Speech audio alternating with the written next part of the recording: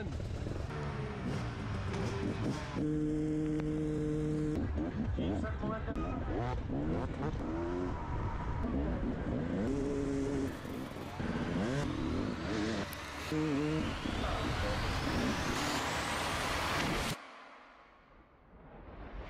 I race in the Hard Enduro World Series and I'm currently around top 5 in the world rankings. We don't stop.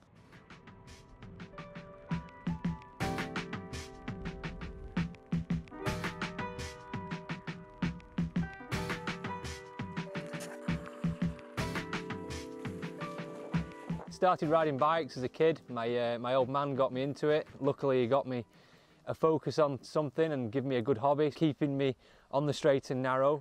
As a massive fan of normal mountain biking, you can't compare the two. Mountain biking, e-biking, you know, they're two different things. And on a day like today, where the weather's completely miserable, we're just smashing through puddles all day and it's a different kind of training. More and more people are going to get involved in it. You're going to get more time on the trail, you're going to get more time on your bike. If you can session a hill 5 times instead of twice, then you're just going to get better as a rider as well.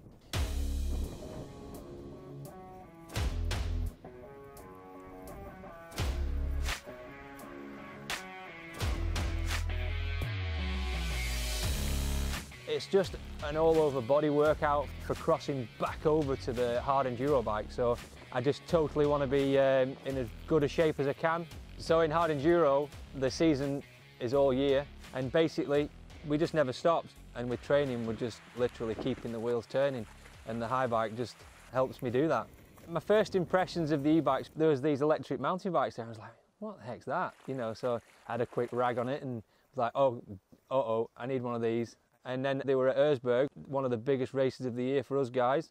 And I thought, you know what, this is a good thing to get up that prologue and get a little inspection around the track, because I'm going to save my energy where I need to, and I can get to the top quick. I can do the prologue. I actually won the prologue that year on the first run, and ended up 3rd overall in it. So the e-bike just literally helped my race entirely. As a training tool, it's fantastic, where you're pushing it. It's almost like riding like a turbo trainer. I was checking out some of the track and really realised the potential that you've got with an e-bike. It's not just the downhills and things like that. It's more about the uphills, and with what we do, hard enduro, it's all about technical stuff. And we started playing around and trying different lines that we would never think of on a normal bike. So they're the advantages, and now I've got one, I'm pushing it even more.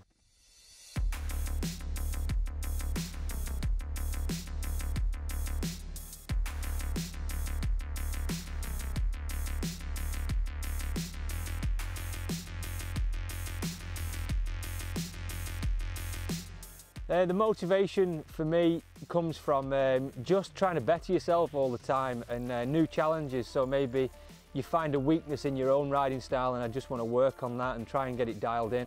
When I'm training on the e-bike at my local trail centre, I'll do 5-6 laps instead of just 2 on the normal bike, and I'm back and forward, up and down, getting some assistance with an e-bike on a trail and doing more laps of an uphill or more laps of the local trail centre.